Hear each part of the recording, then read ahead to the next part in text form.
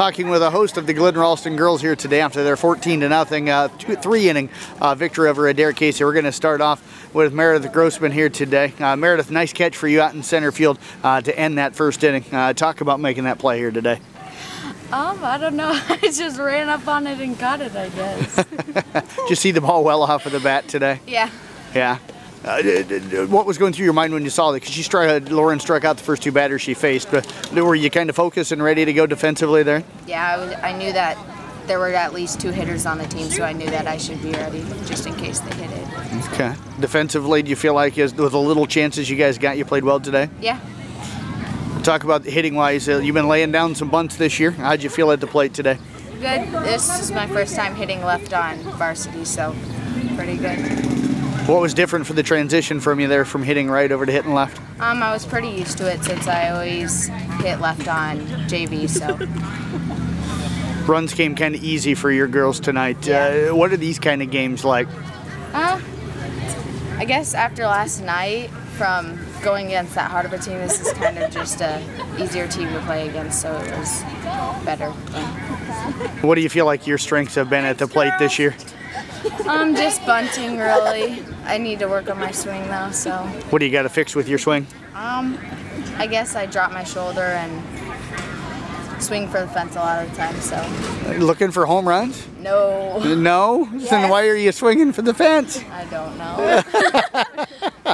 Well, Meredith, appreciate you joining us. Good job out here today. Thanks. Let's talk now with Grace McNamara. Grace, a pretty good day at the plate for you as well. Had a nice little line shot there back towards the pitcher. Talk about how you felt at the plate today.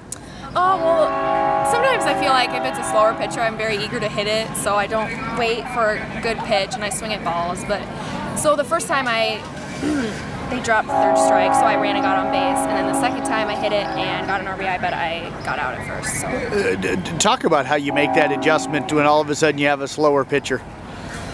We have to wait a lot. We have trouble with that, but we just need to learn to wait for the ball to come across the plate so it can go where it needs to go instead of just, like I like to do and just roll. But how different was it and how quickly did you feel like you made that adjustment after seeing Rachel Smith last night? Oh, man.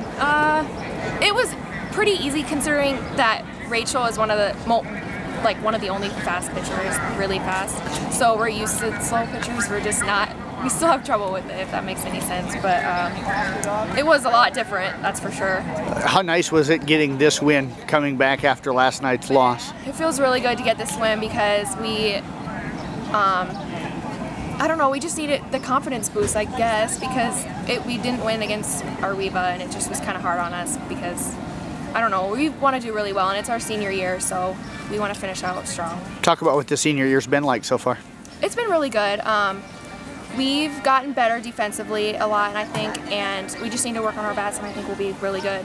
Well, Grace, appreciate you joining us here. Good job today. Thank you. Let's move over now to Kaylee Weber. Kaylee working behind the plate today, catching as you always do. How did you feel back there today, and how do you feel like you and Lauren worked together? It felt really good today. Lauren was hitting her spots pretty well, and I feel like Lauren and we have a really good connection. We have a good relationship, so it makes it that much more fun to catch for her. What were you calling today? What was she wanting to throw? We were throwing a lot of curveballs and a couple rise balls, and those are working really well for her today. When you have a situation like this where it seems like she's rolling, you're in a rhythm with her calling pitches, how fun is that behind the plate? It's a lot of fun, and we get to try out pitches that we don't always get to throw. You know, we just kind of save them for times like this to practice them a little bit, so it's always fun. What were some of the different pitches you threw today that maybe you hadn't thrown all year? She was throwing drop balls today, which she hasn't thrown, and then she was throwing a few knuckleballs too. How did they work? Knuckleball was a little rough, but her drop ball was really good. Now, how'd you feel at the plate today? Picked up a couple of hits. It seemed like you were swinging the bat pretty well. Yeah, I struck out the first time, but then I made contact with the ball.